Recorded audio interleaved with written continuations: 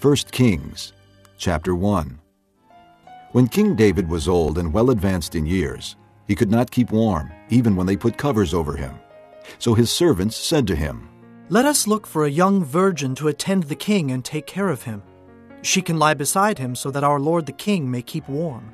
Then they searched throughout Israel for a beautiful girl, and found Abishag, a Shunammite, and brought her to the king. The girl was very beautiful. She took care of the king and waited on him, but the king had no intimate relations with her. Now Adonijah, whose mother was Haggith, put himself forward and said, "I will be king." So he got chariots and horses ready, with 50 men to run ahead of him. His father had never interfered with him by asking, "Why do you behave as you do?" He was also very handsome and was born next after Absalom. Adonijah conferred with Joab, son of Zeruiah, and with Abiathar the priest, and they gave him their support. But Zadok the priest, Benaiah son of Jehoiada, Nathan the prophet, Shimei, and Rei, and David's special guard did not join Adonijah. Adonijah then sacrificed sheep, cattle, and fattened calves at the stone of Zoheleth, near Enrogel. He invited all his brothers, the king's sons, and all the men of Judah who were royal officials, but he did not invite Nathan the prophet, or Benaiah, or the special guard, or his brother Solomon. Then Nathan asked Bathsheba, Solomon's mother, "Have you not heard that Adonijah, the son of Haggith, has become king without our Lord David's knowing it? Now then, let me advise you how you can save your own life and the life of your son Solomon. Go in to King David and say to him, 'My lord the king, did you not swear to me, your servant, surely Solomon your son shall be king after me, and he will sit on my throne? Why then has Adonijah become king? While you are still there talking to the king, I will come in and confirm what you have said.'" So Bathsheba went to see the aged king in his room, where Abishag the Shunammite was attending him. Bathsheba bowed low and knelt before the king. "What is it you want?" the king asked.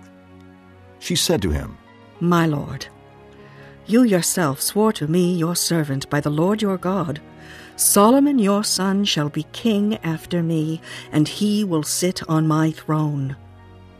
But now Adonijah has become king, and you, my lord the king, do not know about it. He has sacrificed great numbers of cattle, fattened calves and sheep, and has invited all the king's sons, Abiathar the priest, and Joab the commander of the army. But he has not invited Solomon your servant. My lord the king, the eyes of all Israel are on you, to learn from you who will sit on the throne of my lord the king after him. Otherwise, as soon as my lord the king is laid to rest with his fathers, I and my son Solomon will be treated as criminals." While she was still speaking with the king, Nathan the prophet arrived. And they told the king, "Nathan the prophet is here." So he went before the king and bowed with his face to the ground. Nathan said, "Have you, my lord the king, declared that Adonijah shall be king after you, and that he will sit on your throne? Today he has gone down and sacrificed great numbers of cattle, fattened calves and sheep. He has invited all the king's sons, the commanders of the army, and Abiathar the priest. Right now they are eating and drinking with him and saying, 'Long live King Adonijah!' But me, your servant, and Zadok the priest, and Benaiah son of Jehoiada, and your servant Solomon he did not invite. Is this something my lord the king has done without letting his servants know who should sit on the throne of my lord the king after him?" Then King David said, "Call in Bathsheba." So she came into the king's presence and stood before him. The king then took an oath. "As surely as the Lord lives, who has delivered me out of every trouble, I will surely carry out today what I swore to you by the Lord, the God of Israel. Solomon your son shall be king after me, and he will sit on my throne in my place." Then Bathsheba bowed low with her face to the ground, and kneeling before the king said, "May my lord King David live forever." King David said, "Call in Zadok the priest, Nathan the prophet, and Benaiah son of Jehoiada." When they came before the king, he said to them, Take your Lord's servants with you, and set Solomon my son on my own mule, and take him down to Gihon. There have Zadok the priest and Nathan the prophet anoint him king over Israel. Blow the trumpet and shout, Long live King Solomon! Then you are to go up with him, and he is to come and sit on my throne and reign in my place. I have appointed him ruler over Israel and Judah. Benaiah, son of Jehoiada, answered the king, Amen. May the Lord, the God of my lord the king, so declare it. As the Lord was with my lord the king, so may he be with Solomon, to make his throne even greater than the throne of my lord King David. So Zadok the priest, Nathan the prophet, Benaiah son of Jehoiada, the Kerethites and the Pelethites went down and put Solomon on King David's mule and escorted him to Gihon. Zadok the priest took the horn of oil from the sacred tent and anointed Solomon. Then they sounded the trumpet, and all the people shouted, Long live King Solomon! And all the people went up after him, playing flutes and rejoicing greatly, so that the ground shook with the sound. Adonijah and all the guests who were with him heard it as they were finishing their feast. On hearing the sound of the trumpet, Joab asked, What's the meaning of all the noise in the city? Even as he was speaking, Jonathan son of Abiathar the priest arrived.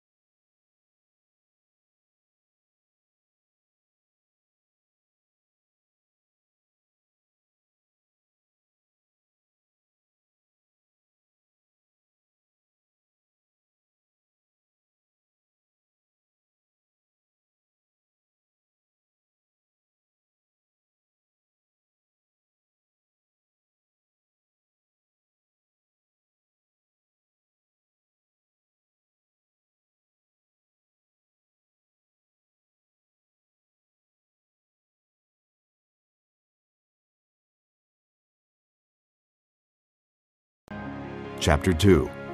When the time drew near for David to die, he gave a charge to Solomon his son. I am about to go the way of all the earth, He said, So be strong. Show yourself a man, and observe what the Lord your God requires. Walk in his ways, and keep his decrees and commands, his laws and requirements, as written in the law of Moses, so that you may prosper in all you do and wherever you go, and that the Lord may keep his promise to me, if your descendants watch how they live, and if they walk faithfully before me with all their heart and soul. You will never fail to have a man on the throne of Israel. Now, you yourself know what Joab, son of Zeruiah, did to me, what he did to the two commanders of Israel's armies, Abner, son of Ner, and Amasa, son of Jether. He killed them, shedding their blood in peacetime as if in battle, and with that blood stained the belt around his waist and the sandals on his feet. Deal with him according to your wisdom, but do not let his gray head go down to the grave in peace. But show kindness to the sons of Barzillai of Gilead, and let them be among those who eat at your table. They stood by me when I fled from your brother Absalom. And remember, you have with you Shimei, son of Gera, the Benjamite from Bahurim, who called down bitter curses on me the day I went to Mahanaim. When he came down to meet me at the Jordan, I swore to him by the Lord, I will not put you to death by the sword. But now, do not consider him innocent. You are a man of wisdom. You will know what to do to him. Bring his gray head down to the grave in blood. Then David rested with his fathers and was buried in the city of David. He had reigned 40 years over Israel, 7 years in Hebron, and 33 in Jerusalem. So Solomon sat on the throne of his father David, and his rule was firmly established. Now Adonijah, the son of Haggith, went to Bathsheba, Solomon's mother. Bathsheba asked him, Do you come peacefully? He answered, Yes, peacefully. Then he added, I have something to say to you. You may say it. She replied. As you know, He said, the kingdom was mine. All Israel looked to me as their king. But things changed, and the kingdom has gone to my brother, for it has come to him from the Lord. Now I have one request to make of you. Do not refuse me. You may make it. she said. So he continued, Please ask King Solomon, he will not refuse you, to give me Abishag the Shunammite as my wife. Very well. Bathsheba replied. I will speak to the king for you. When Bathsheba went to King Solomon to speak to him for Adonijah, the king stood up to meet her, bowed down to her, and sat down on his throne. He had a throne brought for the king's mother, and she sat down at his right hand. I have one small request to make of you. She said. Do not refuse me. The king replied. Make it my mother. I will not refuse you. So she said, Let Abishag the Shunammite be given in marriage to your brother Adonijah. King Solomon answered his mother, Why do you request Abishag the Shunammite for Adonijah? You might as well request the kingdom for him. After all, he is my older brother. Yes, for him and for Abiathar the priest, and Joab, son of Zeruiah. Then King Solomon swore by the Lord, May God deal with me, be it ever so severely, if Adonijah does not pay with his life for this request.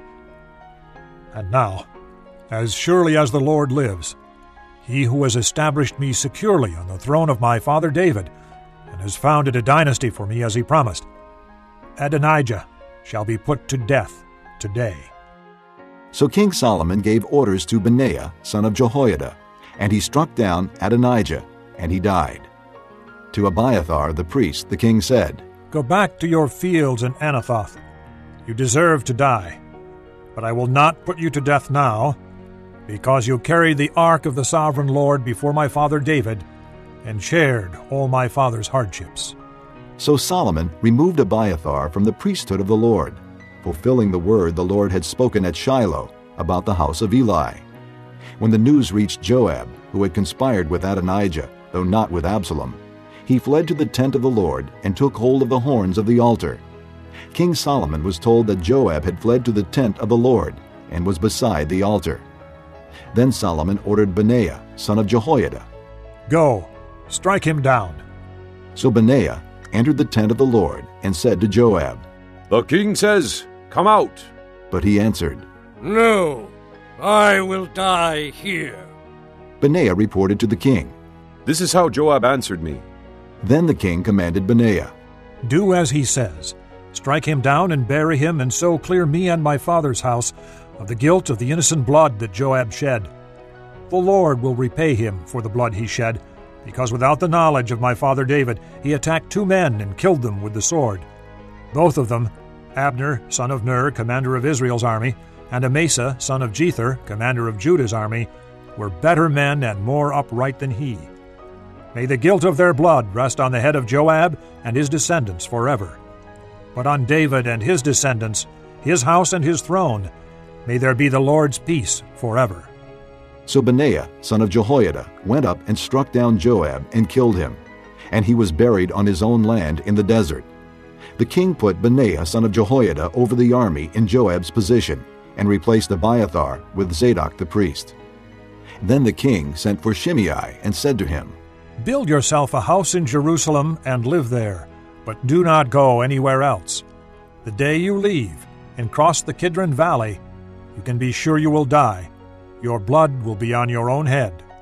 Shimei answered the king, "What you say is good.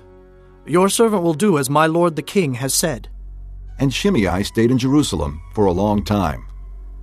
But 3 years later, 2 of Shimei's slaves ran off to Achish, son of Maacah, king of Gath. And Shimei was told, "Your slaves are in Gath." At this, he saddled his donkey and went to Achish at Gath in search of his slaves. So Shimei went away and brought the slaves back from Gath. When Solomon was told that Shimei had gone from Jerusalem to Gath and had returned, the king summoned Shimei and said to him, "Did I not make you swear by the Lord and warn you, on the day you leave to go anywhere else you can be sure you will die? At that time you said to me, 'What you say is good, I will obey.' Why then did you not keep your oath to the Lord and obey the command I gave you?" The king also said to Shimei, "You know in your heart all the wrong you did to my father David. Now the Lord will repay you for your wrongdoing. But King Solomon will be blessed, and David's throne will remain secure before the Lord forever." Then the king gave the order to Benaiah, son of Jehoiada, and he went out and struck Shimei down and killed him. The kingdom was now firmly established in Solomon's hands. Chapter 3. Solomon made an alliance with Pharaoh, king of Egypt, and married his daughter. He brought her to the city of David until he finished building his palace and the temple of the Lord and the wall around Jerusalem. The people, however, were still sacrificing at the high places, because a temple had not yet been built for the name of the Lord. Solomon showed his love for the Lord by walking according to the statutes of his father David, except that he offered sacrifices and burned incense on the high places. The king went to Gibeon to offer sacrifices, for that was the most important high place, and Solomon offered 1,000 burnt offerings on that altar. At Gibeon, the Lord appeared to Solomon during the night in a dream, and God said, "Ask for whatever you want me to give you." Solomon answered, "You have shown great kindness to your servant, my father David, because he was faithful to you and righteous and upright in heart. You have continued this great kindness to him, and have given him a son to sit on his throne this very day. Now, O Lord my God, you have made your servant king in place of my father David, but I am only a little child, and do not know how to carry out my duties. Your servant is here among the people you have chosen, a great people, too numerous to count or number.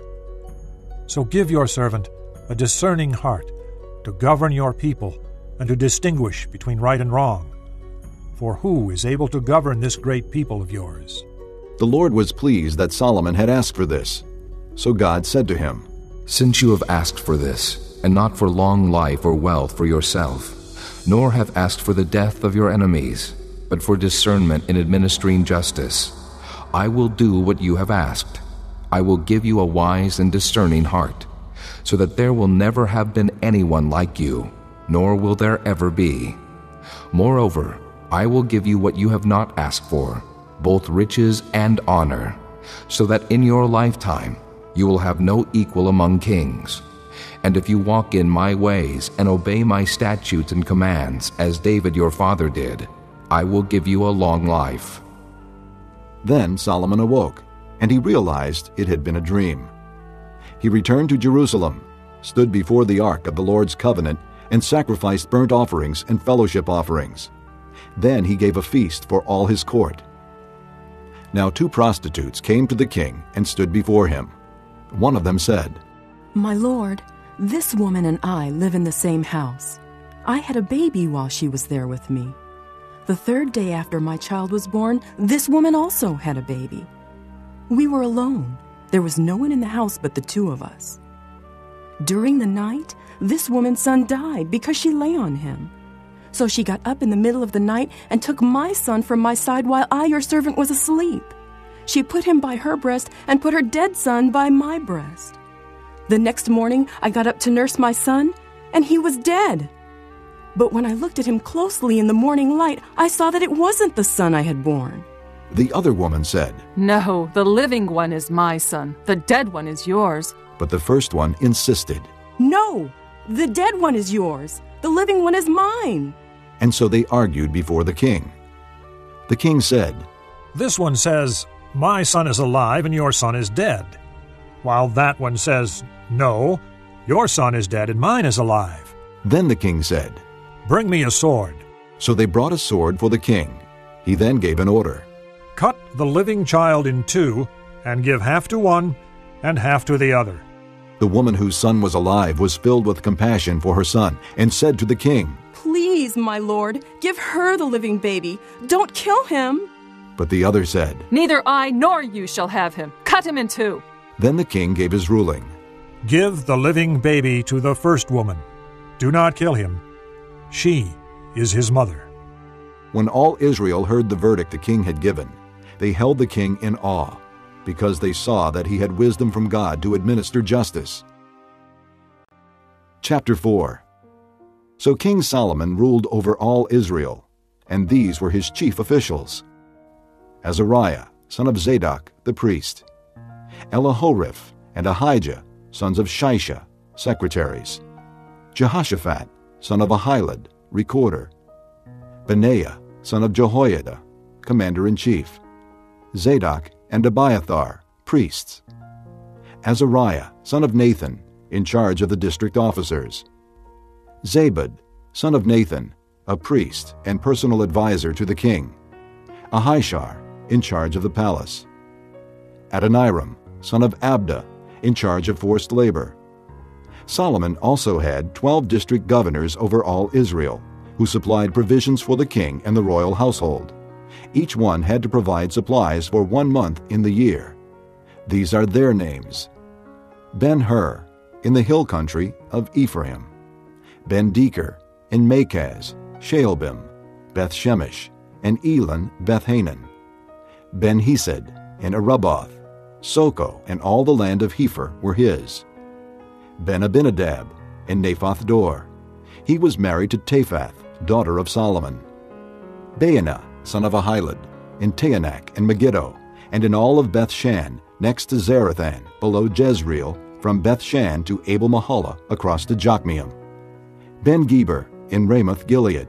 The settlements of Jair, son of Manasseh, in Gilead were his, as well as the district of Argob in Bashan, and its 60 large walled cities with bronze gate bars; Ahinadab, son of Iddo, in Mahanaim; Ahimaaz, in Naphtali. He had married Basemath, daughter of Solomon; Baanah, son of Hushai, in Asher and in Aloth; Jehoshaphat, son of Peruah, in Issachar; Shimei, son of Elah, in Benjamin; Geber, son of Uri, in Gilead, the country of Sihon, king of the Amorites, and the country of Og, king of Bashan. He was the only governor over the district. The people of Judah and Israel were as numerous as the sand on the seashore. They ate, they drank, and they were happy. And Solomon ruled over all the kingdoms from the river to the land of the Philistines, as far as the border of Egypt. These countries brought tribute and were Solomon's subjects all his life. Solomon's daily provisions were 30 cores of fine flour and 60 cores of meal, 10 head of stall-fed cattle, 20 of pasture-fed cattle, and 100 sheep and goats, as well as deer, gazelles, roebucks, and choice fowl. For he ruled over all the kingdoms west of the river, from Tiphsah to Gaza, and had peace on all sides. During Solomon's lifetime, Judah and Israel, from Dan to Beersheba, lived in safety, each man under his own vine and fig tree. Solomon had 4,000 stalls for chariot horses, and 12,000 horses. The district officers, each in his month, supplied provisions for King Solomon and all who came to the king's table. They saw to it that nothing was lacking. They also brought to the proper place their quotas of barley and straw for the chariot horses and the other horses. God gave Solomon wisdom and very great insight, and a breadth of understanding as measureless as the sand on the seashore. Solomon's wisdom was greater than the wisdom of all the men of the East, and greater than all the wisdom of Egypt. He was wiser than any other man, including Ethan the Ezrahite, wiser than Heman, Calcol, and Darda, the sons of Mahal. And his fame spread to all the surrounding nations. He spoke 3,000 proverbs, and his songs numbered 1,005. He described plant life, from the cedar of Lebanon to the hyssop that grows out of walls. He also taught about animals and birds, reptiles and fish. Men of all nations came to listen to Solomon's wisdom, sent by all the kings of the world who had heard of his wisdom. Chapter 5. When Hiram, king of Tyre, heard that Solomon had been anointed king to succeed his father David, he sent his envoys to Solomon, because he had always been on friendly terms with David. Solomon sent back this message to Hiram. You know that because of the wars waged against my father David from all sides, he could not build a temple for the name of the Lord his God until the Lord put his enemies under his feet. But now the Lord my God has given me rest on every side, and there is no adversary or disaster. I intend, therefore, to build a temple for the name of the Lord my God, as the Lord told my father David when he said, Your son, whom I will put on the throne in your place, will build the temple for my name. So give orders that cedars of Lebanon be cut for me. My men will work with yours, and I will pay you for your men whatever wages you set. You know that we have no one so skilled in felling timber as the Sidonians.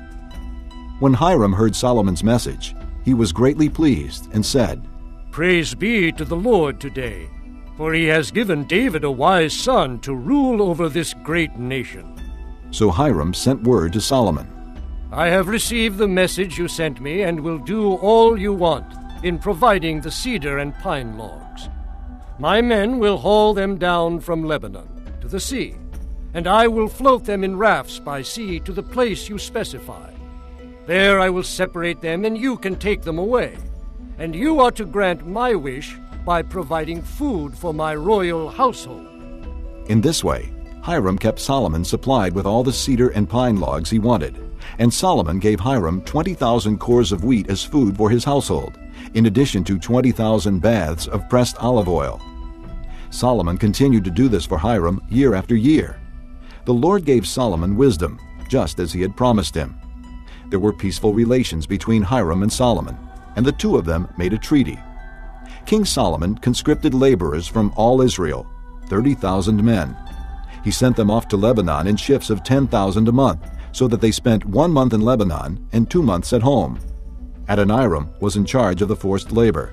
Solomon had 70,000 carriers and 80,000 stonecutters in the hills, as well as 3,300 foremen who supervised the project and directed the workmen. At the king's command, they removed from the quarry large blocks of quality stone to provide a foundation of dressed stone for the temple. The craftsmen of Solomon and Hiram and the men of Gebal cut and prepared the timber and stone for the building of the temple. Chapter 6. In the 480th year after the Israelites had come out of Egypt, in the 4th year of Solomon's reign over Israel, in the month of Ziv, the 2nd month, he began to build the temple of the Lord. The temple that King Solomon built for the Lord was 60 cubits long, 20 wide and 30 high. The portico at the front of the main hall of the temple extended the width of the temple, that is, 20 cubits, and projected 10 cubits from the front of the temple. He made narrow clerestory windows in the temple. Against the walls of the main hall and inner sanctuary, he built a structure around the building, in which there were side rooms.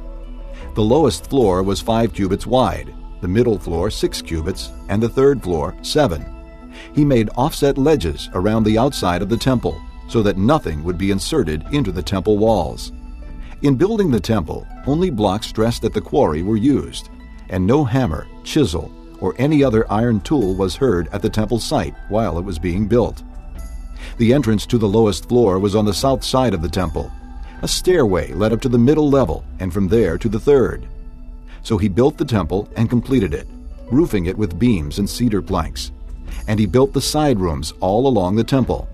The height of each was 5 cubits, and they were attached to the temple by beams of cedar.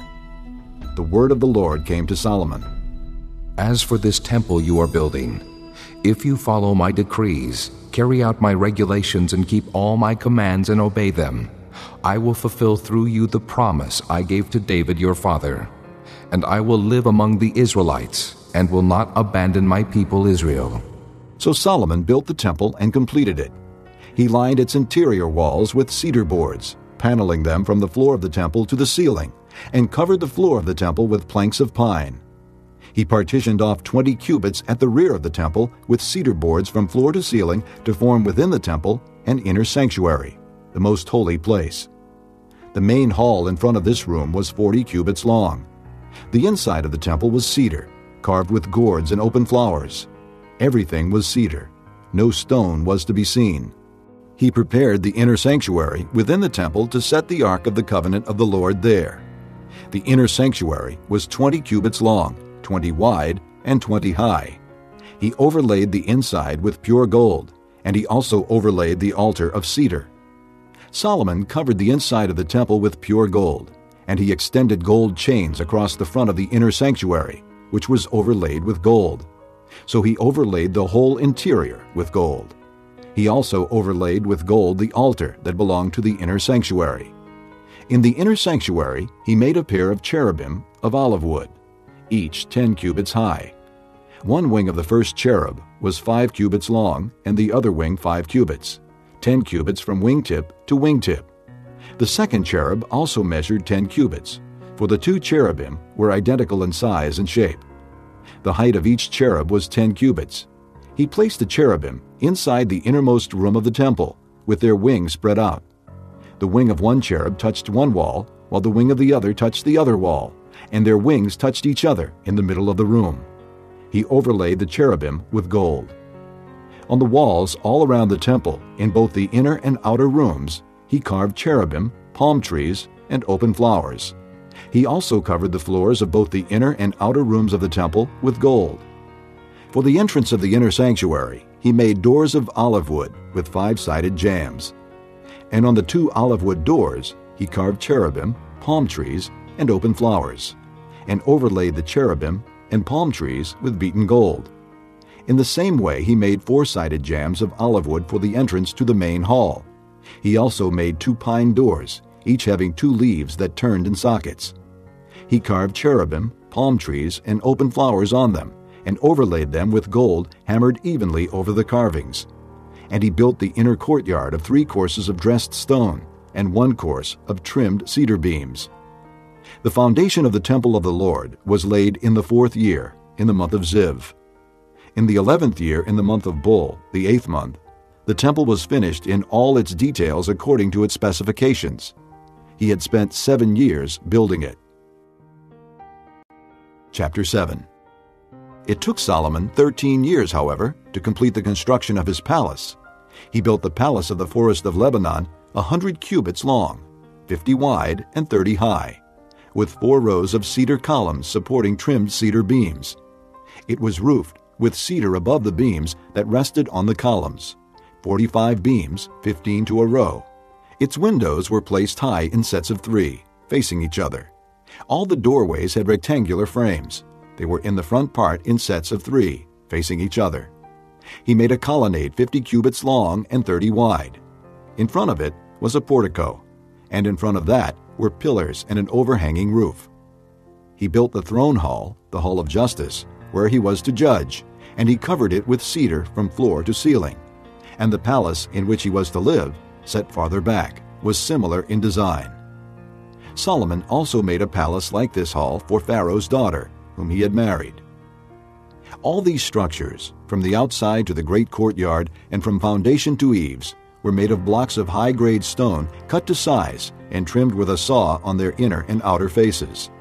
The foundations were laid with large stones of good quality, some measuring 10 cubits and some 8. Above were high-grade stones cut to size and cedar beams. The great courtyard was surrounded by a wall of 3 courses of dressed stone and 1 course of trimmed cedar beams, as was the inner courtyard of the temple of the Lord with its portico. King Solomon sent to Tyre and brought Huram, whose mother was a widow from the tribe of Naphtali, and whose father was a man of Tyre and a craftsman in bronze. Huram was highly skilled and experienced in all kinds of bronze work. He came to King Solomon and did all the work assigned to him. He cast 2 bronze pillars, each 18 cubits high and 12 cubits around by line. He also made 2 capitals of cast bronze to set on the tops of the pillars. Each capital was 5 cubits high. A network of interwoven chains festooned the capitals on top of the pillars, 7 for each capital. He made pomegranates in 2 rows encircling each network to decorate the capitals on top of the pillars. He did the same for each capital. The capitals on top of the pillars in the portico were in the shape of lilies, 4 cubits high. On the capitals of both pillars, above the bowl-shaped part next to the network, were the 200 pomegranates in rows all around. He erected the pillars at the portico of the temple. The pillar to the south he named Jachin, and the one to the north Boaz. The capitals on top were in the shape of lilies, and so the work on the pillars was completed. He made the sea of cast metal, circular in shape, measuring 10 cubits from rim to rim and 5 cubits high. It took a line of 30 cubits to measure around it. Below the rim, gourds encircled it, 10 to a cubit. The gourds were cast in 2 rows in one piece with the sea. The sea stood on 12 bulls, 3 facing north, 3 facing west, 3 facing south, and 3 facing east. The sea rested on top of them, and their hindquarters were toward the center. It was a handbreadth in thickness, and its rim was like the rim of a cup, like a lily blossom. It held 2,000 baths. He also made 10 movable stands of bronze. Each was 4 cubits long, 4 wide, and 3 high. This is how the stands were made. They had side panels attached to uprights. On the panels between the uprights were lions, bulls, and cherubim, and on the uprights as well. Above and below the lions and bulls were wreaths of hammered work. Each stand had 4 bronze wheels with bronze axles, and each had a basin resting on 4 supports, cast with wreaths on each side. On the inside of the stand, there was an opening that had a circular frame 1 cubit deep. This opening was round, and with its basework it measured 1.5 cubits. Around its opening there was engraving. The panels of the stands were square, not round. The 4 wheels were under the panels, and the axles of the wheels were attached to the stand. The diameter of each wheel was 1.5 cubits. The wheels were made like chariot wheels. The axles, rims, spokes, and hubs were all of cast metal.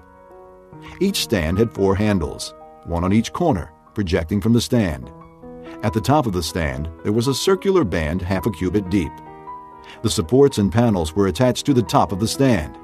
He engraved cherubim, lions, and palm trees on the surfaces of the supports and on the panels, in every available space, with wreaths all around. This is the way he made the 10 stands. They were all cast in the same molds, and were identical in size and shape. He then made 10 bronze basins, each holding 40 baths, and measuring 4 cubits across, 1 basin to go on each of the 10 stands. He placed 5 of the stands on the south side of the temple, and 5 on the north. He placed the sea on the south side, at the southeast corner of the temple. He also made the basins and shovels and sprinkling bowls. So Huram finished all the work he had undertaken for King Solomon in the temple of the Lord. The 2 pillars, the 2 bowl-shaped capitals on top of the pillars, the 2 sets of network decorating the 2 bowl-shaped capitals on top of the pillars, the 400 pomegranates for the 2 sets of network, 2 rows of pomegranates for each network, decorating the bowl-shaped capitals on top of the pillars, the 10 stands with their 10 basins, the sea and the 12 bowls under it, the pots, shovels, and sprinkling bowls. All these objects that Huram made for King Solomon for the temple of the Lord were of burnished bronze. The king had them cast in clay molds in the plain of the Jordan between Succoth and Zarethan. Solomon left all these things unweighed, because there were so many. The weight of the bronze was not determined. Solomon also made all the furnishings that were in the Lord's temple: the golden altar, the golden table on which was the bread of the presence, the lampstands of pure gold, 5 on the right and 5 on the left, in front of the inner sanctuary, the gold floral work, and lamps and tongs, the pure gold basins, wick trimmers, sprinkling bowls, dishes, and censers, and the gold sockets for the doors of the innermost room, the most holy place, and also for the doors of the main hall of the temple. When all the work King Solomon had done for the temple of the Lord was finished, he brought in the things his father David had dedicated, the silver and gold, and the furnishings, and he placed them in the treasuries of the Lord's temple. Chapter 8. Then King Solomon summoned into his presence at Jerusalem the elders of Israel, all the heads of the tribes and the chiefs of the Israelite families, to bring up the ark of the Lord's covenant from Zion, the city of David. All the men of Israel came together to King Solomon at the time of the festival in the month of Ethanim, the 7th month. When all the elders of Israel had arrived, the priests took up the ark, and they brought up the ark of the Lord and the tent of meeting and all the sacred furnishings in it. The priests and Levites carried them up, and King Solomon and the entire assembly of Israel that had gathered about him were before the ark, sacrificing so many sheep and cattle that they could not be recorded or counted. The priests then brought the ark of the Lord's covenant to its place in the inner sanctuary of the temple, the most holy place, and put it beneath the wings of the cherubim. The cherubim spread their wings over the place of the ark and overshadowed the ark and its carrying poles. These poles were so long that their ends could be seen from the holy place in front of the inner sanctuary, but not from outside the holy place, and they are still there today. There was nothing in the ark except the 2 stone tablets that Moses had placed in it at Horeb, where the Lord made a covenant with the Israelites after they came out of Egypt. When the priests withdrew from the holy place, the cloud filled the temple of the Lord, and the priests could not perform their service because of the cloud, for the glory of the Lord filled his temple. Then Solomon said, "The Lord has said that he would dwell in a dark cloud. I have indeed built a magnificent temple for you, a place for you to dwell forever." While the whole assembly of Israel was standing there, the king turned around and blessed them. Then he said, "Praise be to the Lord, the God of Israel, who with his own hand has fulfilled what he promised with his own mouth to my father David. For he said, 'Since the day I brought my people Israel out of Egypt, I have not chosen a city in any tribe of Israel to have a temple built for my name to be there. But I have chosen David to rule my people Israel.' My father David had it in his heart to build a temple for the name of the Lord, the God of Israel. But the Lord said to my father David, 'Because it was in your heart to build a temple for my name, you did well to have this in your heart. Nevertheless, you are not the one to build the temple, but your son, who is your own flesh and blood. He is the one who will build the temple for my name.' The Lord has kept the promise he made.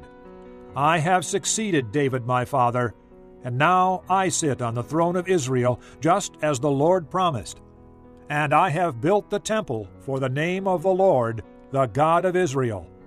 I have provided a place there for the ark, in which is the covenant of the Lord that he made with our fathers when he brought them out of Egypt." Then Solomon stood before the altar of the Lord in front of the whole assembly of Israel, spread out his hands toward heaven, and said, "O Lord, God of Israel, there is no God like you in heaven above or on earth below.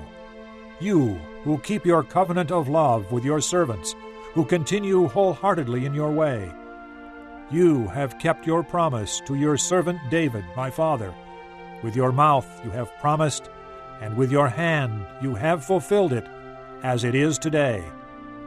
Now, Lord, God of Israel, keep for your servant David, my father, the promises you made to him when you said, 'You shall never fail to have a man to sit before me on the throne of Israel. If only your sons are careful in all they do to walk before me as you have done. And now, O God of Israel, let your word that you promised your servant David my father come true. But will God really dwell on earth? The heavens, even the highest heaven, cannot contain you. How much less this temple I have built? Yet give attention to your servant's prayer and his plea for mercy, O Lord my God. Hear the cry and the prayer that your servant is praying in your presence this day. May your eyes be open toward this temple night and day, this place of which you said, 'My name shall be there,' so that you will hear the prayer your servant prays toward this place. Hear the supplication of your servant and of your people Israel when they pray toward this place. Hear from heaven your dwelling place, and when you hear, forgive. When a man wrongs his neighbor and is required to take an oath, and he comes and swears the oath before your altar in this temple, then hear from heaven and act. Judge between your servants, condemning the guilty, and bringing down on his own head what he has done. Declare the innocent not guilty, and so establish his innocence. When your people Israel have been defeated by an enemy because they have sinned against you, and when they turn back to you and confess your name, praying and making supplication to you in this temple, then hear from heaven and forgive the sin of your people Israel, and bring them back to the land you gave to their fathers. When the heavens are shut up, and there is no rain because your people have sinned against you, and when they pray toward this place and confess your name, and turn from their sin because you have afflicted them, then hear from heaven and forgive the sin of your servants, your people Israel. Teach them the right way to live, and send rain on the land you gave your people for an inheritance. When famine or plague comes to the land, or blight or mildew, locusts or grasshoppers, or when an enemy besieges them in any of their cities, whatever disaster or disease may come, and when a prayer or plea is made by any of your people Israel, each one aware of the afflictions of his own heart, and spreading out his hands toward this temple, then hear from heaven, your dwelling place, forgive and act. Deal with each man according to all he does, since you know his heart, for you alone know the hearts of all men, so that they will fear you all the time they live in the land you gave our fathers. As for the foreigner who does not belong to your people Israel, but has come from a distant land because of your name, for men will hear of your great name and your mighty hand and your outstretched arm, when he comes and prays toward this temple, then hear from heaven, your dwelling place, and do whatever the foreigner asks of you, so that all the peoples of the earth may know your name and fear you, as do your own people Israel, and may know that this house I have built bears your name. When your people go to war against their enemies, wherever you send them, and when they pray to the Lord toward the city you have chosen and the temple I have built for your name, then hear from heaven their prayer and their plea, and uphold their cause.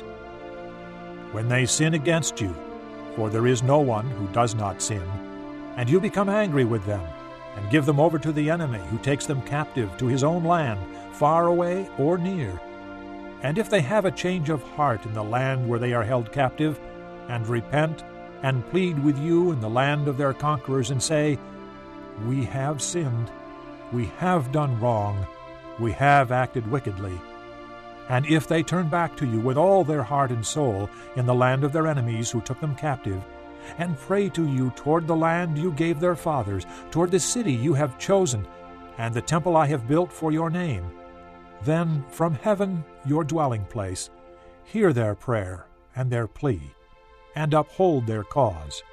And forgive your people who have sinned against you. Forgive all the offenses they have committed against you, and cause their conquerors to show them mercy. For they are your people and your inheritance, whom you brought out of Egypt, out of that iron-smelting furnace. May your eyes be open to your servant's plea, and to the plea of your people Israel, and may you listen to them whenever they cry out to you. For you singled them out from all the nations of the world to be your own inheritance, just as you declared through your servant Moses, when you, O sovereign Lord, brought our fathers out of Egypt.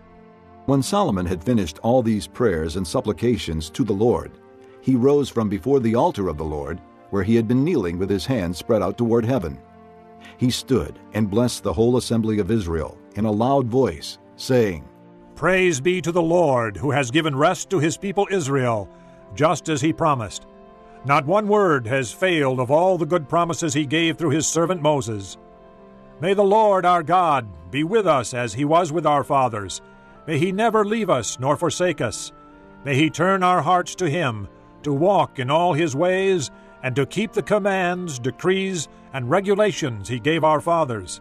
And may these words of mine, which I have prayed before the Lord, be near to the Lord our God day and night, that he may uphold the cause of his servant and the cause of his people Israel, according to each day's need, so that all the peoples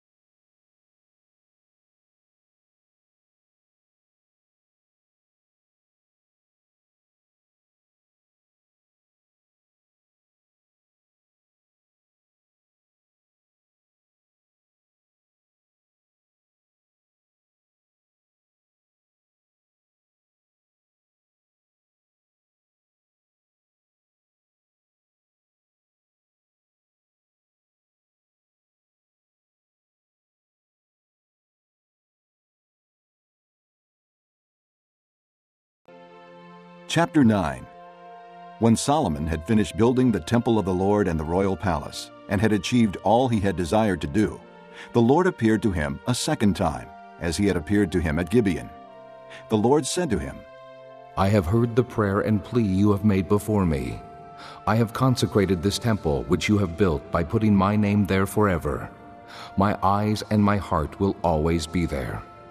As for you, if you walk before me in integrity of heart and uprightness, as David your father did, and do all I command and observe my decrees and laws, I will establish your royal throne over Israel forever, as I promised David your father when I said, You shall never fail to have a man on the throne of Israel.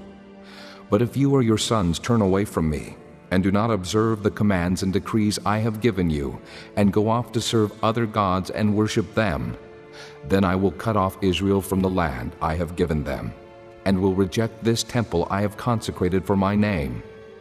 Israel will then become a byword and an object of ridicule among all peoples. And though this temple is now imposing, all who pass by will be appalled and will scoff and say, Why has the Lord done such a thing to this land and to this temple? People will answer, Because they have forsaken the Lord their God, who brought their fathers out of Egypt, and have embraced other gods, worshiping and serving them. That is why the Lord brought all this disaster on them. At the end of 20 years, during which Solomon built these two buildings, the temple of the Lord and the royal palace, King Solomon gave 20 towns in Galilee to Hiram king of Tyre, because Hiram had supplied him with all the cedar and pine and gold he wanted. But when Hiram went from Tyre to see the towns that Solomon had given him, he was not pleased with them. What kind of towns are these you have given me, my brother? He asked.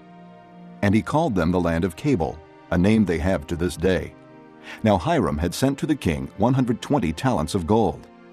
Here is the account of the forced labor King Solomon conscripted to build the Lord's temple, his own palace, the supporting terraces, the wall of Jerusalem, and Hazor, Megiddo, and Gezer. Pharaoh, king of Egypt, had attacked and captured Gezer. He had set it on fire. He killed its Canaanite inhabitants and then gave it as a wedding gift to his daughter, Solomon's wife. And Solomon rebuilt Gezer. He built up Lower Beth Horon, Baalath, and Tadmor in the desert within his land, as well as all his store cities and the towns for his chariots and for his horses, whatever he desired to build in Jerusalem, in Lebanon, and throughout all the territory he ruled. All the people left from the Amorites, Hittites, Perizzites, Hivites, and Jebusites. These peoples were not Israelites, that is, their descendants remaining in the land, whom the Israelites could not exterminate. These Solomon conscripted for his slave labor force, as it is to this day. But Solomon did not make slaves of any of the Israelites. They were his fighting men, his government officials, his officers, his captains, and the commanders of his chariots and charioteers. They were also the chief officials in charge of Solomon's projects, 550 officials supervising the men who did the work. After Pharaoh's daughter had come up from the city of David to the palace Solomon had built for her, he constructed the supporting terraces. 3 times a year, Solomon sacrificed burnt offerings and fellowship offerings on the altar he had built for the Lord, burning incense before the Lord along with them, and so fulfilled the temple obligations. King Solomon also built ships at Ezion-Geber, which is near Elath in Edom, on the shore of the Red Sea. And Hiram sent his men, sailors who knew the sea, to serve in the fleet with Solomon's men. They sailed to Ophir and brought back 420 talents of gold, which they delivered to King Solomon. Chapter 10. When the queen of Sheba heard about the fame of Solomon and his relation to the name of the Lord, she came to test him with hard questions. Arriving at Jerusalem with a very great caravan, with camels carrying spices, large quantities of gold, and precious stones, she came to Solomon and talked with him about all that she had on her mind. Solomon answered all her questions. Nothing was too hard for the king to explain to her. When the queen of Sheba saw all the wisdom of Solomon and the palace he had built, the food on his table, the seating of his officials, the attending servants in their robes, his cupbearers, and the burnt offerings he made at the temple of the Lord, she was overwhelmed. She said to the king, "The report I heard in my own country about your achievements and your wisdom is true. But I did not believe these things until I came and saw with my own eyes. Indeed, not even half was told me. In wisdom and wealth, You have far exceeded the report I heard. How happy your men must be. How happy your officials, who continually stand before you and hear your wisdom. Praise be to the Lord your God, who has delighted in you and placed you on the throne of Israel. Because of the Lord's eternal love for Israel, he has made you king to maintain justice and righteousness. And she gave the king 120 talents of gold, large quantities of spices, and precious stones. Never again were so many spices brought in as those the queen of Sheba gave to King Solomon. Hiram's ships brought gold from Ophir, and from there they brought great cargoes of almug wood and precious stones. The king used the almug wood to make supports for the temple of the Lord and for the royal palace, and to make harps and lyres for the musicians. So much almug wood has never been imported or seen since that day. King Solomon gave the queen of Sheba all she desired and asked for, besides what he had given her out of his royal bounty. Then she left and returned with her retinue to her own country. The weight of the gold that Solomon received yearly was 666 talents, not including the revenues from merchants and traders and from all the Arabian kings and the governors of the land. King Solomon made 200 large shields of hammered gold. 600 bekas of gold went into each shield. He also made 300 small shields of hammered gold, with 3 minas of gold in each shield. The king put them in the palace of the forest of Lebanon. Then the king made a great throne, inlaid with ivory and overlaid with fine gold. The throne had 6 steps, and its back had a rounded top. On both sides of the seat were armrests, with a lion standing beside each of them. 12 lions stood on the 6 steps, one at either end of each step. Nothing like it had ever been made for any other kingdom. All King Solomon's goblets were gold, and all the household articles in the palace of the forest of Lebanon were pure gold. Nothing was made of silver, because silver was considered of little value in Solomon's days. The king had a fleet of trading ships at sea along with the ships of Hiram. Once every 3 years it returned, carrying gold, silver, and ivory, and apes and baboons. King Solomon was greater in riches and wisdom than all the other kings of the earth. The whole world sought audience with Solomon to hear the wisdom God had put in his heart. Year after year, everyone who came brought a gift: articles of silver and gold, robes, weapons and spices, and horses and mules. Solomon accumulated chariots and horses. He had 1,400 chariots and 12,000 horses, which he kept in the chariot cities and also with him in Jerusalem. The king made silver as common in Jerusalem as stones, and cedar as plentiful as sycamore fig trees in the foothills. Solomon's horses were imported from Egypt and from Cuwe. The royal merchants purchased them from Cuwe. They imported a chariot from Egypt for 600 shekels of silver, and a horse for 150. They also exported them to all the kings of the Hittites and of the Arameans. Chapter 11. King Solomon, however, loved many foreign women besides Pharaoh's daughter: Moabites, Ammonites, Edomites, Sidonians, and Hittites. They were from nations about which the Lord had told the Israelites, "You must not intermarry with them, because they will surely turn your hearts after their gods." Nevertheless, Solomon held fast to them in love. He had 700 wives of royal birth and 300 concubines, and his wives led him astray. As Solomon grew old, his wives turned his heart after other gods, and his heart was not fully devoted to the Lord his God, as the heart of David his father had been. He followed Ashtoreth, the goddess of the Sidonians, and Molech, the detestable god of the Ammonites. So Solomon did evil in the eyes of the Lord. He did not follow the Lord completely, as David his father had done. On a hill east of Jerusalem, Solomon built a high place for Chemosh, the detestable god of Moab, and for Molech, the detestable god of the Ammonites. He did the same for all his foreign wives, who burned incense and offered sacrifices to their gods. The Lord became angry with Solomon because his heart had turned away from the Lord, the God of Israel, who had appeared to him twice. Although he had forbidden Solomon to follow other gods, Solomon did not keep the Lord's command.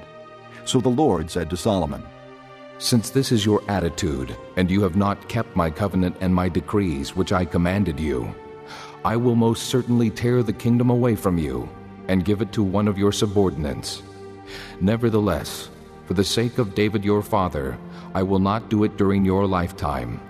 I will tear it out of the hand of your son. Yet I will not tear the whole kingdom from him, but will give him one tribe for the sake of David my servant, and for the sake of Jerusalem, which I have chosen." Then the Lord raised up against Solomon an adversary, Hadad the Edomite, from the royal line of Edom. Earlier, when David was fighting with Edom, Joab, the commander of the army, who had gone up to bury the dead, had struck down all the men in Edom. Joab and all the Israelites stayed there for 6 months, until they had destroyed all the men in Edom. But Hadad, still only a boy, fled to Egypt with some Edomite officials who had served his father. They set out from Midian and went to Paran. Then, taking men from Paran with them, they went to Egypt, to Pharaoh king of Egypt, who gave Hadad a house and land and provided him with food. Pharaoh was so pleased with Hadad that he gave him a sister of his own wife, Queen Tahpenes, in marriage. The sister of Tahpenes bore him a son named Genubath, whom Tahpenes brought up in the royal palace. There, Genubath lived with Pharaoh's own children. While he was in Egypt, Hadad heard that David rested with his fathers, and that Joab, the commander of the army, was also dead. Then Hadad said to Pharaoh, "Let me go, that I may return to my own country." "What have you lacked here that you want to go back to your own country?" Pharaoh asked. "Nothing," Hadad replied. "but do let me go." And God raised up against Solomon another adversary, Rezon, son of Eliada, who had fled from his master, Hadadezer, king of Zobah. He gathered men around him and became the leader of a band of rebels when David destroyed the forces of Zobah. The rebels went to Damascus, where they settled and took control. Rezon was Israel's adversary as long as Solomon lived, adding to the trouble caused by Hadad. So Rezon ruled in Aram and was hostile toward Israel. Also, Jeroboam, son of Nebat, rebelled against the king. He was one of Solomon's officials, an Ephraimite from Zeradah, and his mother was a widow named Zeruiah. Here is the account of how he rebelled against the king. Solomon had built the supporting terraces and had filled in the gap in the wall of the city of David his father. Now Jeroboam was a man of standing, and when Solomon saw how well the young man did his work, he put him in charge of the whole labor force of the house of Joseph. About that time, Jeroboam was going out of Jerusalem, and Ahijah, the prophet of Shiloh, met him on the way, wearing a new cloak. The two of them were alone out in the country, and Ahijah took hold of the new cloak he was wearing and tore it into 12 pieces. Then he said to Jeroboam, "Take 10 pieces for yourself, for this is what the Lord, the God of Israel, says. See, I am going to tear the kingdom out of Solomon's hand and give you 10 tribes. But for the sake of my servant David in the city of Jerusalem, which I have chosen out of all the tribes of Israel, he will have 1 tribe. I will do this because they have forsaken me and worshipped Ashtoreth, the goddess of the Sidonians, Chemosh, the god of the Moabites, and Molech, the god of the Ammonites, and have not walked in my ways, nor done what is right in my eyes, nor kept my statutes and laws, as David, Solomon's father, did. But I will not take the whole kingdom out of Solomon's hand. I have made him ruler all the days of his life for the sake of David my servant, whom I chose and who observed my commands and statutes. I will take the kingdom from his son's hands and give you 10 tribes. I will give 1 tribe to his son, so that David my servant may always have a lamp before me in Jerusalem, the city where I chose to put my name. However, as for you, I will take you, and you will rule over all that your heart desires. You will be king over Israel. If you do whatever I command you, and walk in my ways and do what is right in my eyes, by keeping my statutes and commands, as David my servant did, I will be with you. I will build you a dynasty as enduring as the one I built for David, and will give Israel to you. I will humble David's descendants because of this, but not forever." Solomon tried to kill Jeroboam, but Jeroboam fled to Egypt, to Shishak the king, and stayed there until Solomon's death. As for the other events of Solomon's reign, all he did and the wisdom he displayed, are they not written in the book of the Annals of Solomon? Solomon reigned in Jerusalem over all Israel 40 years. Then he rested with his fathers and was buried in the city of David his father. and Rehoboam his son succeeded him as king. 2 Chronicles, chapter 1. Solomon, son of David, established himself firmly over his kingdom, for the Lord his God was with him, and made him exceedingly great. Then Solomon spoke to all Israel, to the commanders of thousands and commanders of hundreds, to the judges and to all the leaders in Israel, the heads of families. And Solomon and the whole assembly went to the high place at Gibeon, for God's tent of meeting was there, which Moses, the Lord's servant, had made in the desert. Now David had brought up the ark of God from Kiriath-Jearim to the place he had prepared for it, because he had pitched a tent for it in Jerusalem. But the bronze altar that Bezalel son of Uri, the son of Hur, had made was in Gibeon in front of the tabernacle of the Lord. So Solomon and the assembly inquired of him there. Solomon went up to the bronze altar before the Lord in the tent of meeting, and offered 1,000 burnt offerings on it. That night God appeared to Solomon and said to him, "Ask for whatever you want me to give you." Solomon answered God, "You have shown great kindness to David my father, and have made me king in his place. Now, Lord God, let your promise to my father David be confirmed, for you have made me king over a people who are as numerous as the dust of the earth. Give me wisdom and knowledge, that I may lead this people. For who is able to govern this great people of yours?" God said to Solomon, "Since this is your heart's desire, and you have not asked for wealth, riches, or honor, nor for the death of your enemies, and since you have not asked for a long life, but for wisdom and knowledge to govern my people over whom I have made you king, therefore wisdom and knowledge will be given you, and I will also give you wealth, riches, and honor, such as no king who was before you ever had, and none after you will have." Then Solomon went to Jerusalem from the high place at Gibeon, from before the tent of meeting, and he reigned over Israel. Solomon accumulated chariots and horses. He had 1,400 chariots and 12,000 horses, which he kept in the chariot cities, and also with him in Jerusalem.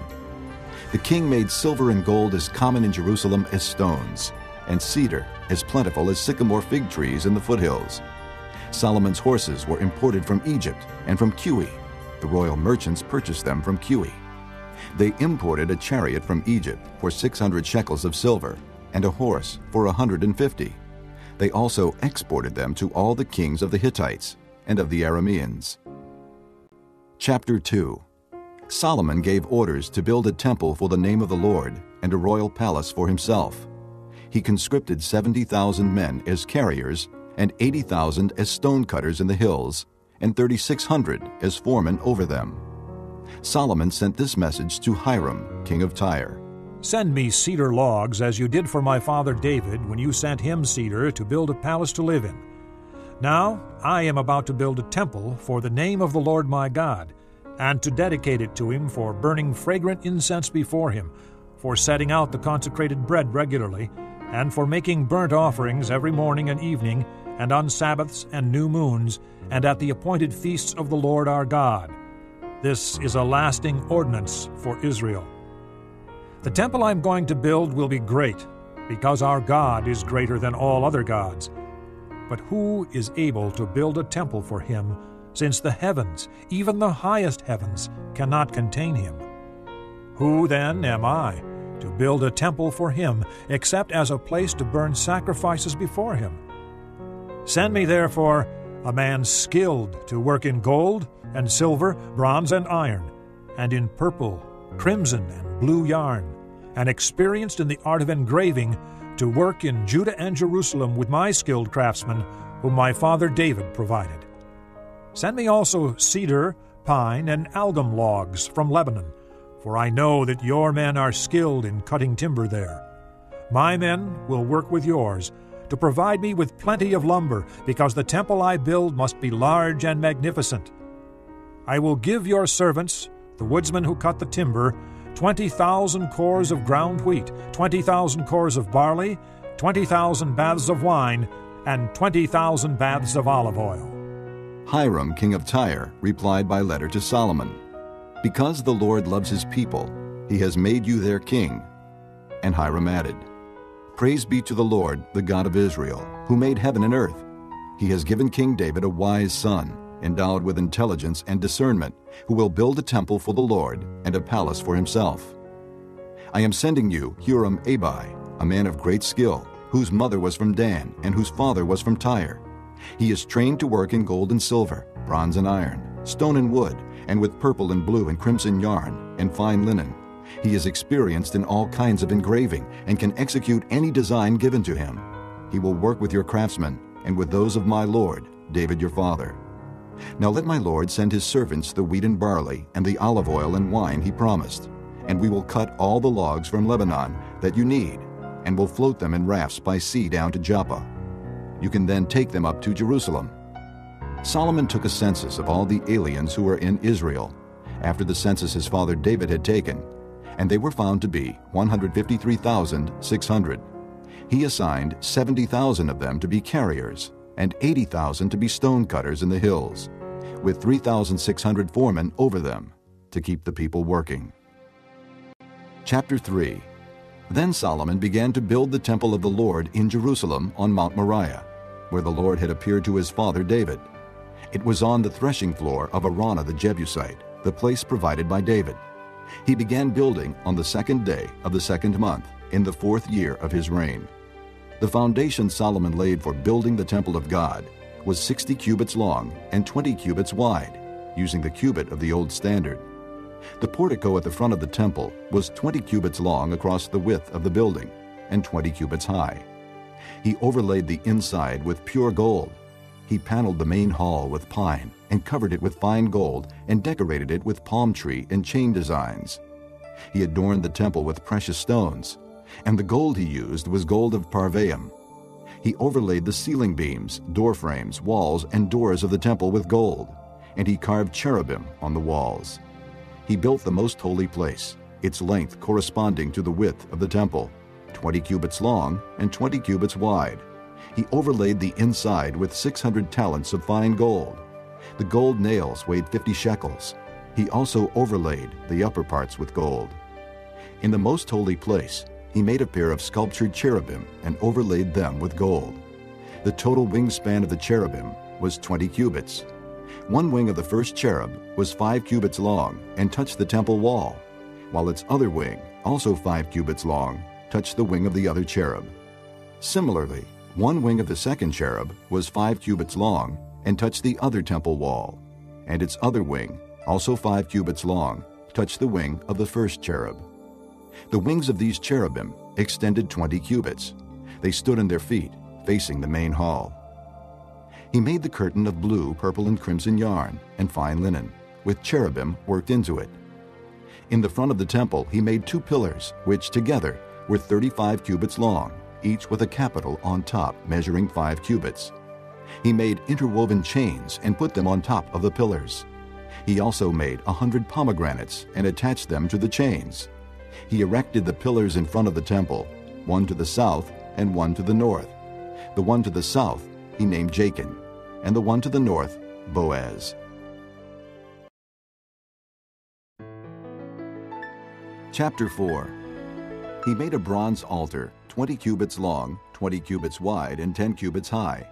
He made the sea of cast metal, circular in shape, measuring 10 cubits from rim to rim, and 5 cubits high. It took a line of 30 cubits to measure around it. Below the rim, figures of bulls encircled it, 10 to a cubit. The bulls were cast in 2 rows in one piece with the sea. The sea stood on 12 bulls, 3 facing north, 3 facing west, 3 facing south, and 3 facing east. The sea rested on top of them, and their hindquarters were toward the center. It was a handbreadth in thickness, and its rim was like the rim of a cup, like a lily blossom. It held 3,000 baths. He then made 10 basins for washing and placed 5 on the south side and 5 on the north. In them the things to be used for the burnt offerings were rinsed, but the sea was to be used by the priests for washing. He made 10 gold lampstands according to the specifications for them, and placed them in the temple, 5 on the south side and 5 on the north. He made 10 tables and placed them in the temple, 5 on the south side and 5 on the north. He also made 100 gold sprinkling bowls. He made the courtyard of the priests, and the large court and the doors for the court, and overlaid the doors with bronze. He placed the sea on the south side, at the southeast corner. He also made the pots and shovels and sprinkling bowls. So Huram finished the work he had undertaken for King Solomon in the temple of God: the 2 pillars, the 2 bowl-shaped capitals on top of the pillars, the 2 sets of network decorating the 2 bowl-shaped capitals on top of the pillars, the 400 pomegranates for the 2 sets of network, 2 rows of pomegranates for each network decorating the bowl-shaped capitals on top of the pillars, the stands with their basins, the sea and the 12 bowls under it, the pots, shovels, meat forks, and all related articles. All the objects that Huram-Abi made for King Solomon for the temple of the Lord were of polished bronze. The king had them cast in clay molds in the plain of the Jordan between Succoth and Zarethan. All these things that Solomon made amounted to so much that the weight of the bronze was not determined.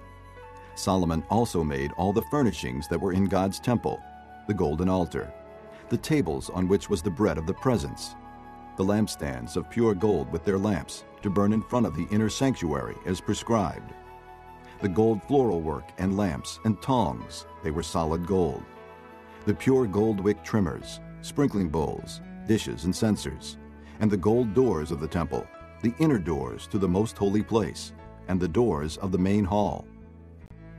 Chapter 5. When all the work Solomon had done for the temple of the Lord was finished, he brought in the things his father David had dedicated, the silver and gold and all the furnishings, and he placed them in the treasuries of God's temple. Then Solomon summoned to Jerusalem the elders of Israel, all the heads of the tribes and the chiefs of the Israelite families, to bring up the ark of the Lord's covenant from Zion, the city of David. And all the men of Israel came together to the king at the time of the festival in the 7th month. When all the elders of Israel had arrived, the Levites took up the ark, and they brought up the ark in the tent of meeting and all the sacred furnishings in it. The priests, who were Levites, carried them up, and King Solomon and the entire assembly of Israel that had gathered about him were before the ark, sacrificing so many sheep and cattle that they could not be recorded or counted. The priests then brought the ark of the Lord's covenant to its place in the inner sanctuary of the temple, the most holy place, and put it beneath the wings of the cherubim. The cherubim spread their wings over the place of the ark and covered the ark and its carrying poles. These poles were so long that their ends, extending from the ark, could be seen from in front of the inner sanctuary, but not from outside the holy place, and they are still there today. There was nothing in the ark except the 2 tablets that Moses had placed in it at Horeb, where the Lord made a covenant with the Israelites after they came out of Egypt. The priests then withdrew from the holy place. All the priests who were there had consecrated themselves, regardless of their divisions. All the Levites who were musicians, Asaph, Heman, Jeduthun, and their sons and relatives, stood on the east side of the altar, dressed in fine linen and playing cymbals, harps, and lyres. They were accompanied by 120 priests sounding trumpets. The trumpeters and singers joined in unison, as with one voice, to give praise and thanks to the Lord. Accompanied by trumpets, cymbals, and other instruments, they raised their voices in praise to the Lord and sang, "He is good. His love endures forever." Then the temple of the Lord was filled with a cloud, and the priests could not perform their service because of the cloud, for the glory of the Lord filled the temple of God. Chapter 6. Then Solomon said, "The Lord has said that he would dwell in a dark cloud. I have built a magnificent temple for you, a place for you to dwell forever." While the whole assembly of Israel was standing there, the king turned around and blessed them. Then he said, "Praise be to the Lord, the God of Israel, who with his hands has fulfilled what he promised with his mouth to my father David. For he said, 'Since the day I brought my people out of Egypt, I have not chosen a city in any tribe of Israel to have a temple built for my name to be there, nor have I chosen any one to be the leader over my people Israel. But now I have chosen Jerusalem for my name to be there, and I have chosen David to rule my people Israel. My father David had it in his heart to build a temple for the name of the Lord, the God of Israel. But the Lord said to my father David, Because it was in your heart to build a temple for my name, you did well to have this in your heart. Nevertheless, you are not the one to build the temple, but your son, who is your own flesh and blood. He is the one who will build the temple for my name. The Lord has kept the promise he made. I have succeeded David my father, and now I sit on the throne of Israel just as the Lord promised. And I have built the temple for the name of the Lord, the God of Israel. There I have placed the ark, in which is the covenant of the Lord that he made with the people of Israel. Then Solomon stood before the altar of the Lord in front of the whole assembly of Israel, and spread out his hands. Now he had made a bronze platform, 5 cubits long, 5 cubits wide, and 3 cubits high, and had placed it in the center of the outer court. He stood on the platform and then knelt down before the whole assembly of Israel, and spread out his hands toward heaven. He said, O Lord, God of Israel, there is no God like you in heaven or on earth. You who keep your covenant of love with your servants, who continue wholeheartedly in your way. You have kept your promise to your servant David, my father. With your mouth you have promised, and with your hand you have fulfilled it, as it is today.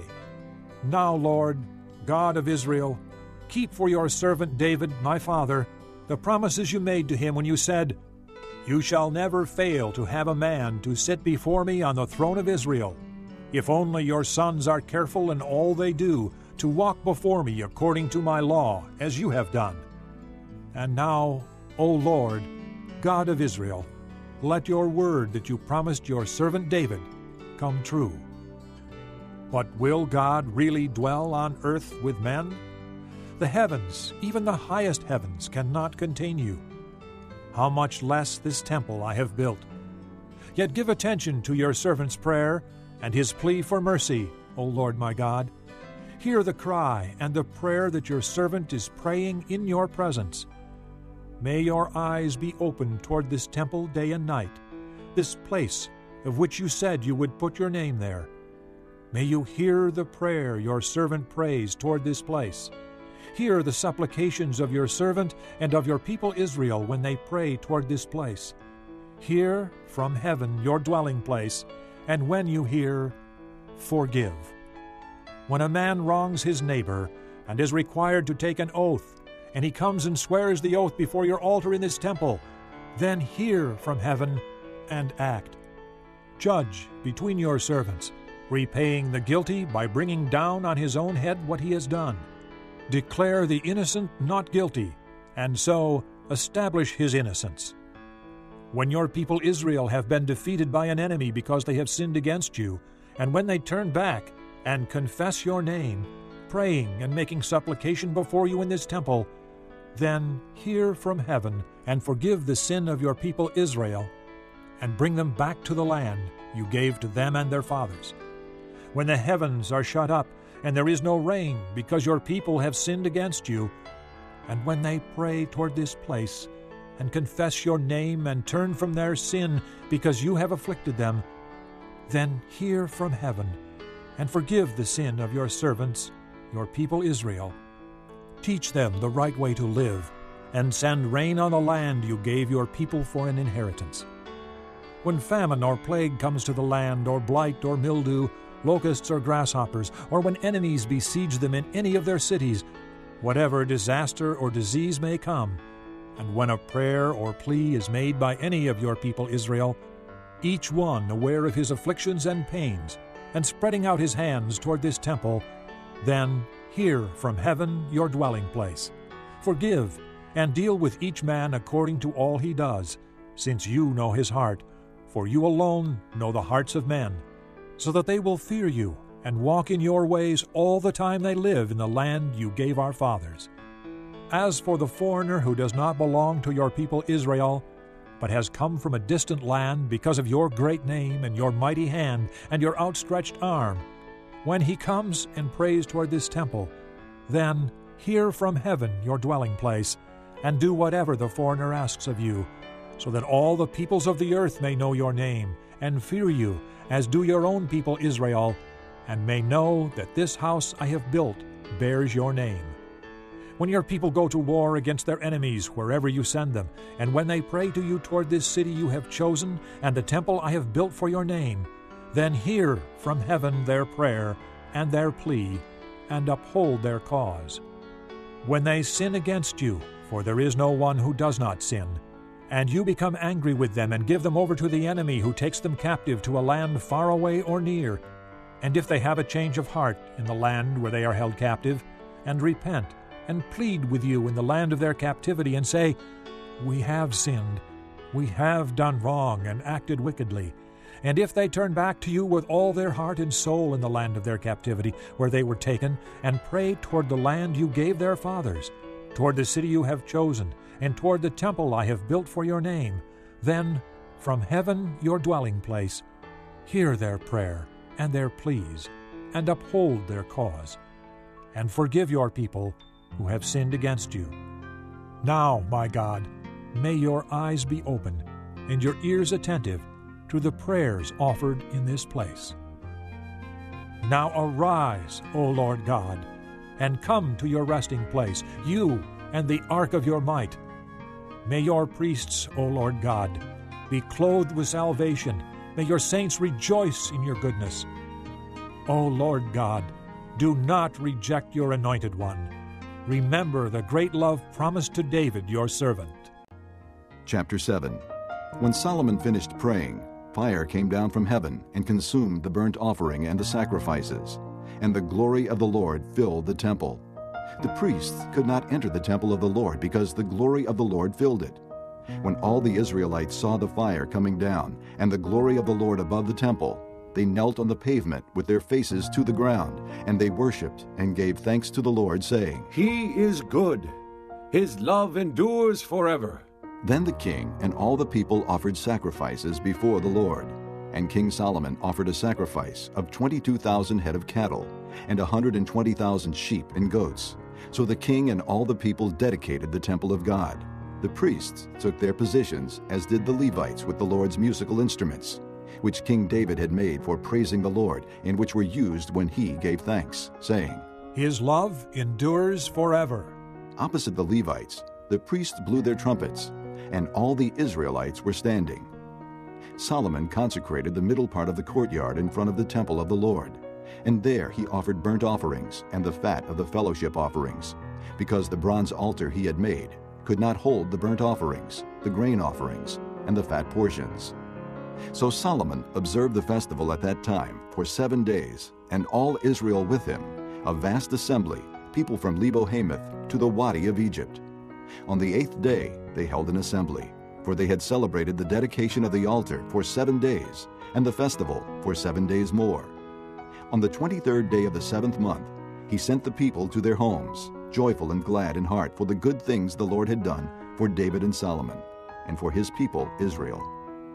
When Solomon had finished the temple of the Lord and the royal palace, and had succeeded in carrying out all he had in mind to do in the temple of the Lord and in his own palace, the Lord appeared to him at night and said, I have heard your prayer, and have chosen this place for myself as a temple for sacrifices. When I shut up the heavens so that there is no rain, or command locusts to devour the land, or send a plague among my people, if my people, who are called by my name, will humble themselves and pray and seek my face and turn from their wicked ways, then I will hear from heaven and will forgive their sin and will heal their land. Now my eyes will be open and my ears attentive to the prayers offered in this place. I have chosen and consecrated this temple so that my name may be there forever. My eyes and my heart will always be there. As for you, if you walk before me as David your father did, and do all I command, and observe my decrees and laws, I will establish your royal throne, as I covenanted with David your father when I said, You shall never fail to have a man to rule over Israel. But if you turn away and forsake the decrees and commands I have given you, and go off to serve other gods and worship them, then I will uproot Israel from my land, which I have given them, and will reject this temple I have consecrated for my name. I will make it a byword and an object of ridicule among all peoples. And though this temple is now so imposing, all who pass by will be appalled and say, Why has the Lord done such a thing to this land and to this temple? People will answer, Because they have forsaken the Lord, the God of their fathers, who brought them out of Egypt, and have embraced other gods, worshiping and serving them. That is why he brought all this disaster on them. Chapter 8. At the end of 20 years, during which Solomon built the temple of the Lord and his own palace, Solomon rebuilt the villages that Hiram had given him and settled Israelites in them. Solomon then went to Hamath-zobah and captured it. He also built up Tadmor in the desert and all the store cities he had built in Hamath. He rebuilt Upper Beth-horon and Lower Beth-horon as fortified cities, with walls and with gates and bars, as well as Baalath and all his store cities, and all the cities for his chariots and for his horses, whatever he desired to build in Jerusalem, in Lebanon, and throughout all the territory he ruled.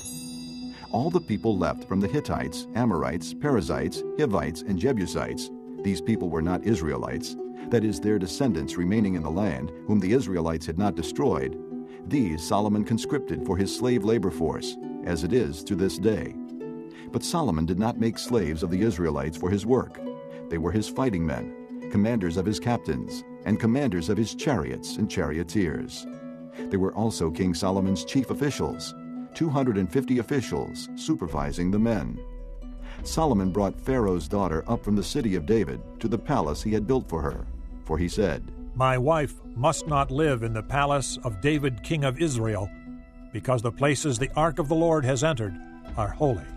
On the altar of the Lord that he had built in front of the portico, Solomon sacrificed burnt offerings to the Lord, according to the daily requirement for offerings commanded by Moses for Sabbaths, new moons, and the 3 annual feasts, the Feast of Unleavened Bread, the Feast of Weeks, and the Feast of Tabernacles.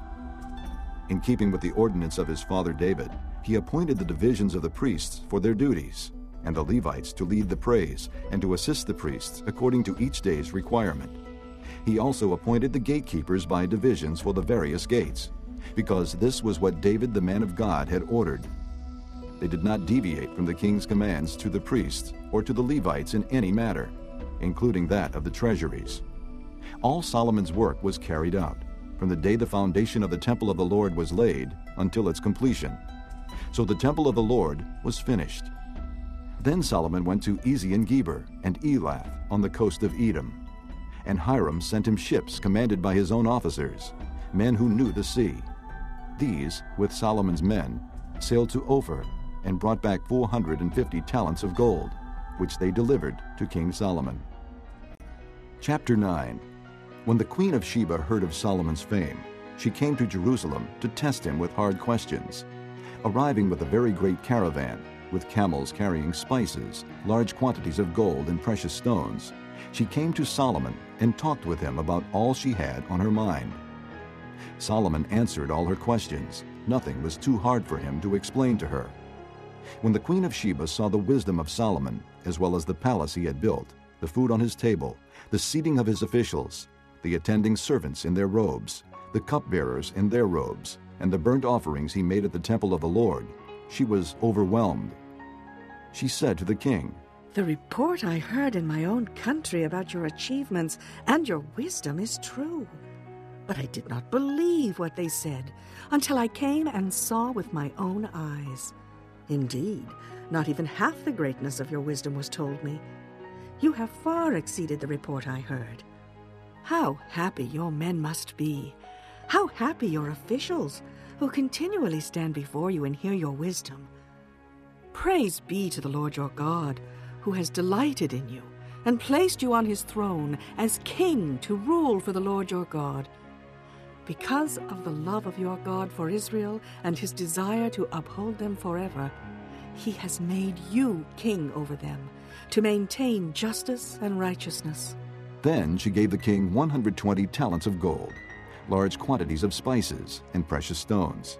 There had never been such spices as those the queen of Sheba gave to King Solomon. The men of Hiram and the men of Solomon brought gold from Ophir. They also brought algum wood and precious stones. The king used the algum wood to make steps for the temple of the Lord and for the royal palace, and to make harps and lyres for the musicians. Nothing like them had ever been seen in Judah. King Solomon gave the queen of Sheba all she desired and asked for. He gave her more than she had brought to him. Then she left and returned with her retinue to her own country. The weight of the gold that Solomon received yearly was 666 talents, not including the revenues brought in by merchants and traders. Also, all the kings of Arabia and the governors of the land brought gold and silver to Solomon. King Solomon made 200 large shields of hammered gold. 600 bekas of hammered gold went into each shield. He also made 300 small shields of hammered gold, with 300 bekas of gold in each shield. The king put them in the palace of the forest of Lebanon. Then the king made a great throne inlaid with ivory and overlaid with pure gold. The throne had 6 steps, and a footstool of gold was attached to it. On both sides of the seat were armrests, with a lion standing beside each of them. 12 lions stood on the 6 steps, one at either end of each step. Nothing like it had ever been made for any other kingdom.